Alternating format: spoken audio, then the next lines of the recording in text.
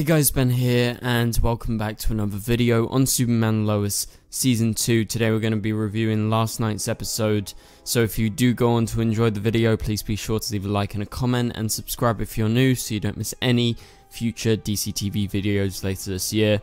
So we are back with Superman Lois videos. I missed last week's episode, I wasn't able to review it, I've been super busy. However, we are back and we got this review today, so stick around for the whole video to see my full breakdown because this episode so much happened and I'm really excited to talk about it. So this episode was directed by David Ramsey. Of course you guys know him from Arrow. And also he is the only Superman Lois crossover to actually appear. You know, someone from the Arrowverse that has appeared on the show since it started.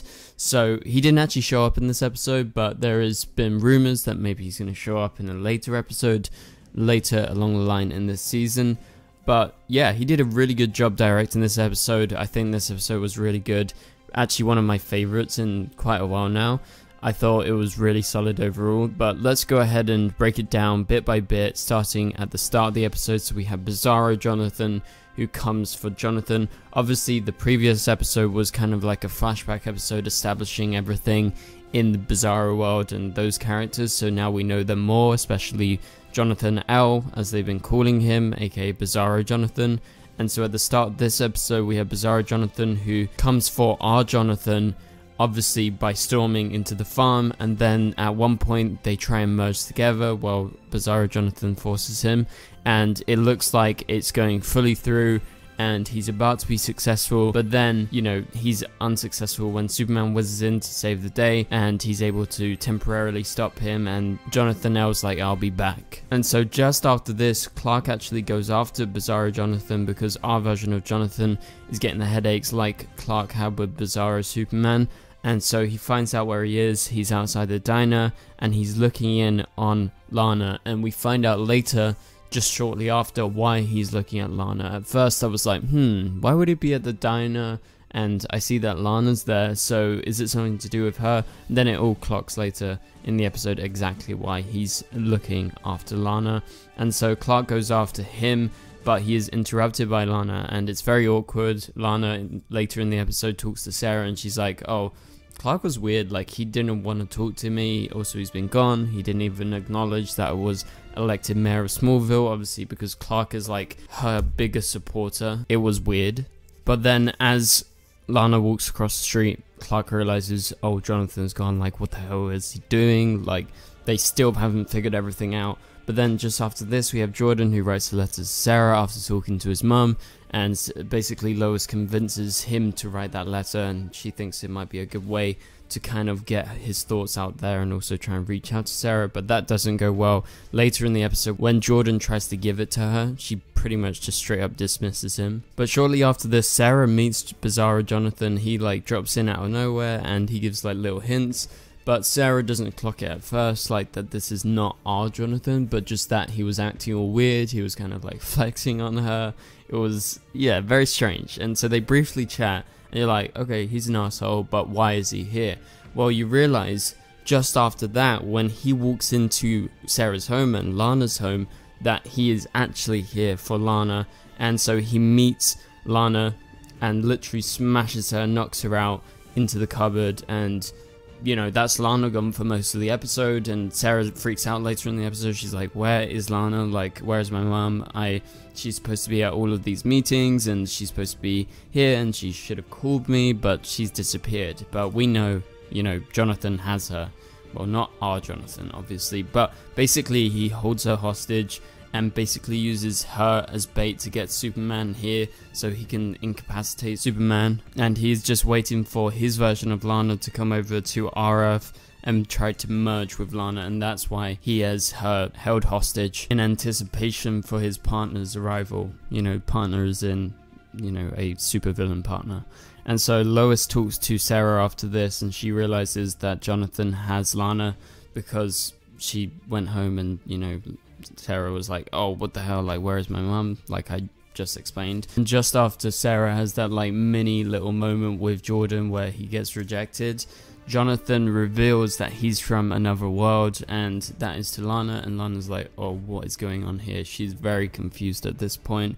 And then Clark and Lois begin to argue about keeping their identity secret, you know, in terms of their relationship to being, you know, Superman, of course. And so you kind of know and you feel in this episode that they're building up to some sort of big reveal with especially Lana and potentially Sarah very soon, because everything is going wrong and it's all because of them holding back their identity.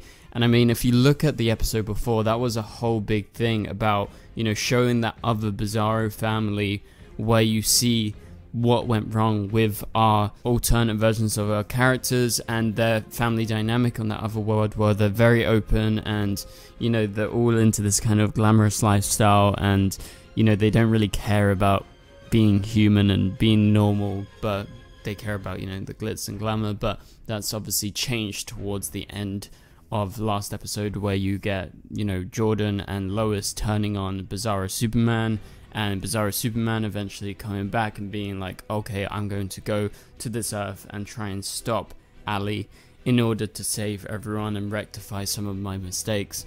But obviously that doesn't end well for him, but he tried.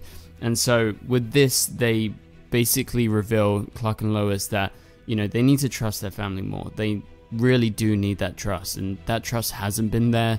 I mean, that's the whole thing. A lot of the drama on the show is centered around, you know, them all keeping secrets from each other. Just look at what Jonathan did recently with not revealing who was the ex-kryptonite dealer, and the fact that they were mad at him for like 2-3 episodes. It was quite a while. So yeah, that's just a common theme. And so Superman basically gets hit by kryptonite when he shows up to try and save Lana. When Jonathan has one of his headaches, he reveals the location where they're at. But at the same time, at this point, we have Natalie and John Henry Irons, who are in the mines. They're trying to power up his suit and his hammer, and they're trying to find an alternate source of energy. And at that point, Lana from Bizarro World shows up and kicks their ass.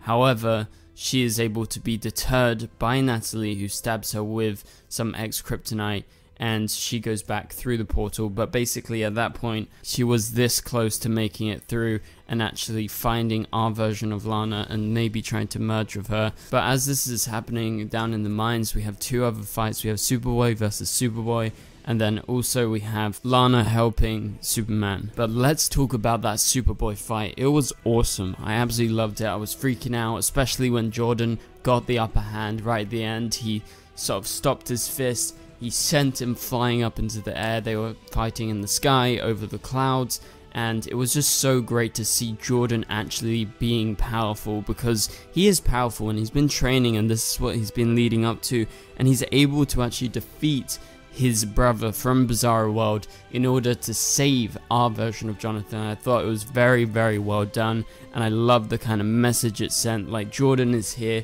and he is going to protect his family no matter the cost. And just as that happens, as Superboy is falling down through the sky, both of them, of course, and, you know, Jordan's flying, which is great, but he does kind of freak out, and, you know, that kind of panic in that moment leads him to fall down.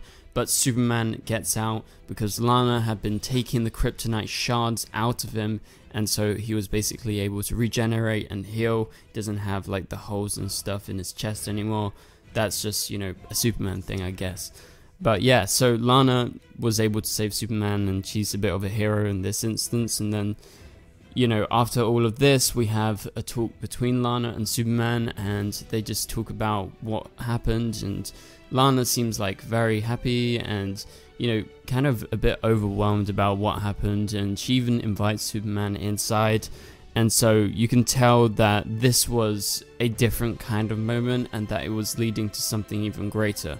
And so let's move on from here and talk about what happens towards the end of the episode. So we have Lois, who finds out that Jordan was going to reveal his identity to Sarah through this letter because she reads it, and she freaks out. And that's just a continuing thing. Like, Lois and Clark are adamant against revealing their identity, but at this point Clark walks into the room and he's like, Lana will not be safe. And basically he asks the family, is it okay if I reveal my identity to Lana in order to protect her? And so Clark is extremely scared. You can see the look on his face. it's not anything that he thought he would ever have to do. He's always done this to try and protect his friends, his family, and Lana is someone that he really cares about. And so it's so great that they finally do this. So Clark flies up into the air after meeting Lana, and Lana's like, oh, I've had such a long day, how the hell did you find me? And she was like, you have no idea what I've been through. And he was like, I do. I know what you've been through because I was there. And she's like, huh? And at that point, Clark takes his glasses off, you get that shot of the glasses, and then he slowly starts to levitate up into the air. And just the look on Lana's face, she's like, oh my god. And so it's as Clark reveals his identity to her as Superman. Wow, that was a chills moment. I got chills right now just thinking about it. I absolutely loved it. The music, the cinematography, just everything that was going on in that moment was so perfect that I was just so excited for what is going to be happening, you know, in the next episodes. What's coming next, with now Lana knowing that Clark is Superman finally, after knowing her for such a long time and having such a strong connection to her. Now she finally knows Clark is Superman, so she has to start suspecting, what about the boys? Are they superpowered? And I would presume she's going to know that Jordan has superpowers, and that's why he's been so distant. And so you can presume they're going to reveal this to Sarah because they need to trust Sarah. And it's a high possibility that Lana is going to tell Sarah about this. And so I don't know where that leaves Jordan and Sarah, but that gives an explanation for why Jordan has been the way that he's been. So I'm really excited to see how this all pans out in the next couple of episodes. So what did you guys think about this episode? Let me know down in the comments down below. Please be sure to also leave a like, it really helps out the channel. Also subscribe and turn on notifications so you don't miss any future videos. Share the video around online and tell your friends about it if they watch Superman Lois and, you know, they want the ins and outs of this specific episode and whatever episodes are coming next. Tell them to subscribe to the channel and check out the videos. That would be awesome if you guys could do that. Also, we have lots of cool videos planned. There was just an announcement that in the Flash's finale, there's going to be a big cameo. We're going to be making a video on that sometime in the next couple of days. Also, we have the Flash later tonight. We're going to be making a video for that tomorrow. It's not going to come out straight away after the episode comes out, but it'll be out about the same time as this, so like 24 hours later. So stick around for that. I can't wait to talk about the Flash, and obviously Superman and Lois next week is still one as far as I'm aware. So lots of stuff, but for now, thank you guys so much for watching, and I'll catch you guys later. Goodbye.